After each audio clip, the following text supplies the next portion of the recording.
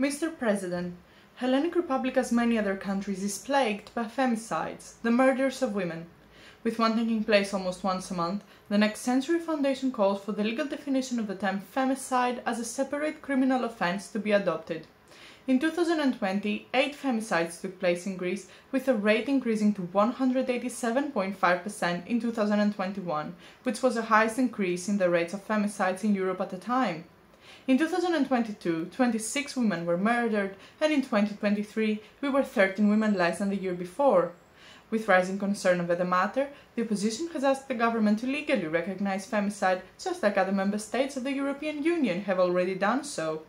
It's important to highlight that the actual figures might be higher than the ones presented due to the non-existence of a single body responsible for the proper collection of data. To that problem, we propose the creation of a body responsible for the collection and combating of incidents of gender-based violence, as existing government measures prove to be inadequate.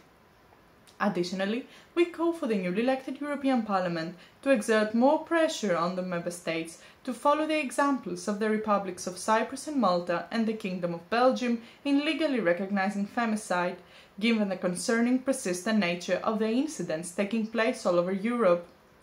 Women's rights are human rights and should be treated with respect. Thank you.